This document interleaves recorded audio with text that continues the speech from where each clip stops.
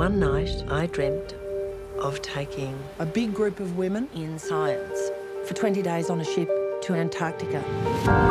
Antarctica is such a symbol of what's happening on the planet. The most sustainable proposition we have is women at the leadership table. As scientists, we work on facts and we need solutions. Phoebe's leadership style is inspirational. All of you are going to feel uncomfortable at some stage. She can be a bit cavalier. I don't personally like the way that this conversation is going. Anyone else got something you want to share? I'm so frustrated.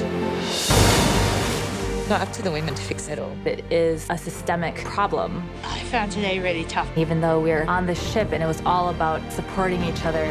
I never told anyone. Even in that environment, this can still happen.